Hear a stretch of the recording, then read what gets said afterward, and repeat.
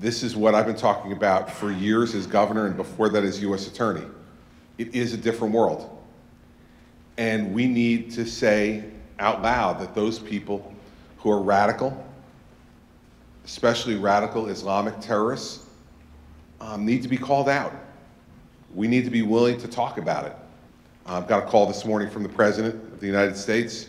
He and I spoke as well in detail about the current status of the investigation and assuring him that we were doing what we needed to do here, and he assuring me that the federal government was working through the FBI, primarily in the Joint Terrorism Task Forces, to try to get all the information we could to keep us safe.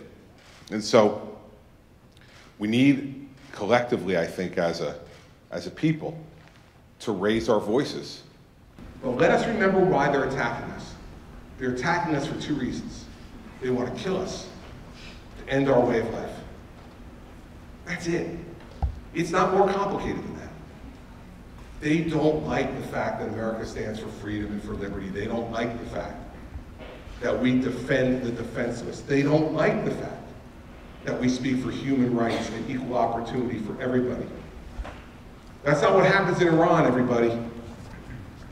If you're gay in Iran, you get hung by a crane in the town square and stoned. If you live in Afghanistan and you want to leave your husband or wife, you get murdered.